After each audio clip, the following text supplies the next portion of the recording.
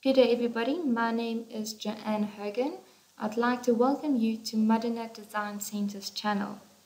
What we're going to have a look at today is taking my layer drop-down box and putting it in my quick access toolbar, basically replacing my workspace drop-down. Now, I've already got a workspace switching at the bottom, so I really don't need the one at the top. Now, how to do this? In my command line, I could either type in CUI, or I could go to my Manage tab at the top and select my User Interface command.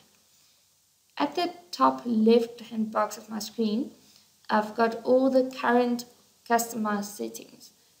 I'm going to minimize workspaces, expand my quick access toolbar.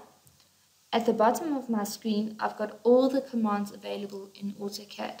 And on the right hand side, I've got the properties to customize my commands. Now, where it says all commands only, I'm going to change this to ribbon control elements. Then I'm going to go look for the layer, so I'll type in layer, list combo box. Once I've found it, I can left click and hold, drag and drop it to the top of my screen underneath my quick access toolbar. And I'm also going to right click on this workspace to just remove it. Select yes, apply and OK.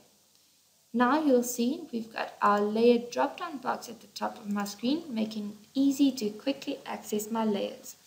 I hope you've enjoyed this tip. Please follow me on Twitter at Joanne_Hogan, or you can find me on Facebook and LinkedIn under Joanne Hogan. I hope you have a lovely day. Goodbye.